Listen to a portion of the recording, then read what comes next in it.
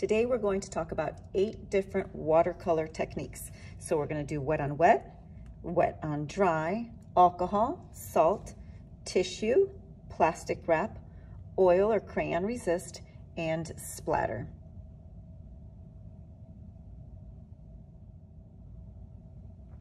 So the first thing I want to do is watercolor the background. And one of the beautiful things about watercolor is that watercolor can be transparent. So you really want to make sure that you do not overcolor your paper. And what I mean by that is continuing to put paint on top until everything in the background is covered. Like I said, the beauty of watercolor is that it's transparent. You can see through it and it shows beautiful value. So the first thing I want to do is I just want to paint my background, and you can paint it however you like.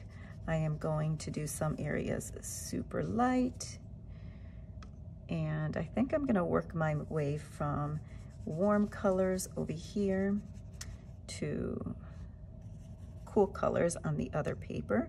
And you can see I'm going to leave some areas blank or light, really allowing the transparency of the watercolor to do the work. So sometimes, as you can see, instead of going and getting more paint, I just get water to allow that transparency to really show through. And sometimes it doesn't take a lot of paint for the watercolor to go a really long way. I always dip and drag my brush.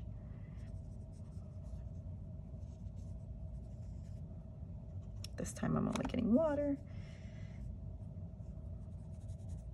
I'm allowing the colors to kind of blend into one another.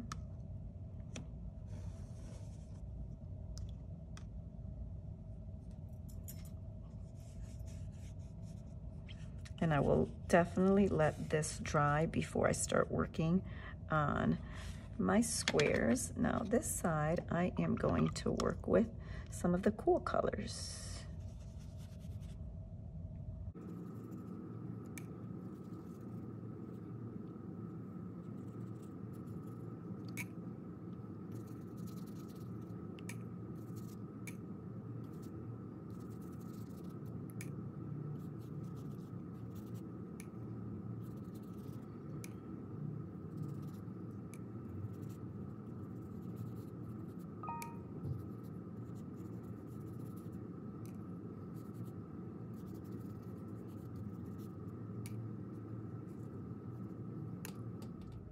Once your paper is dry, you are going to take a Post-it note and you are going to trace it until you have 8 squares.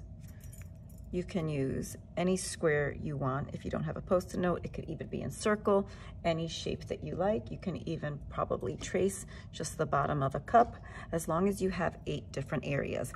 Now, what I'm going to do is I am going to use the technique of resist, and I am going to outline my squares with a crayon, and I'm going to press very hard to build up that waxy finish so that when I go to paint inside of my squares, my paint isn't running into the background color.